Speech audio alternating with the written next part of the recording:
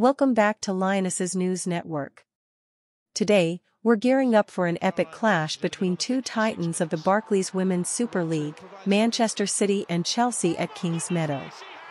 In this top-of-the-table showdown, Gareth Taylor's side is poised to make a statement by snatching the top spot from Chelsea. But it won't be an easy task, as the Blues have clinched the league title for the past 4 seasons. As we delve into the stats, it's evident that this match promises excitement. Chelsea boasts the league's most potent attack, having netted 41 goals this season, while City's defense stands firm, conceding just 8 times, the best record in the league. The battle for the Golden Boot adds another layer of intrigue, with City's Khadija Bunny Shaw leading the charge with an impressive 13 goals. However, Chelsea's Lauren James is hot on her heels with 12 goals. Home advantage favors Chelsea, who haven't lost at Kings Meadow in over a year, but City boasts the best away record this season, winning 5 out of 6 matches on the road.